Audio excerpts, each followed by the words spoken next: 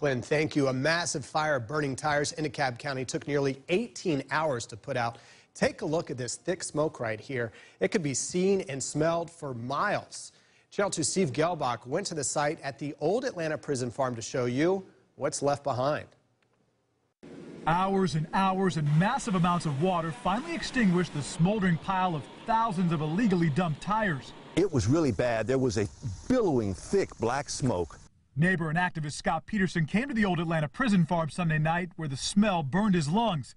The fire burned in the old boiler. It's about a 2.5-story building going down. The fire was so intense and the effort to put it out collapsed. The sidewall here, it has crumbled. There's some damage, cracks to the back. Well, it may come down as well. Then you look inside here, these once I-beams of steel are twisted up like pieces of licorice.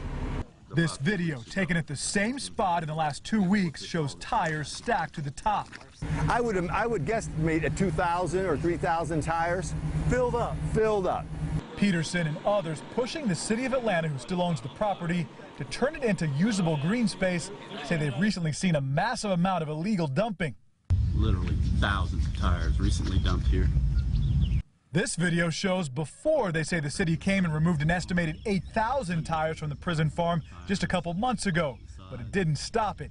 Peterson wants the city to secure the site, now just blocked with a pile of dirt and ground up asphalt, with no fence, no gate, no locks. But if you really want to get in, you just go down there and drive around it. That's exactly what he thinks happened and led to the huge tire fire, and it had to be big trucks with multiple trips.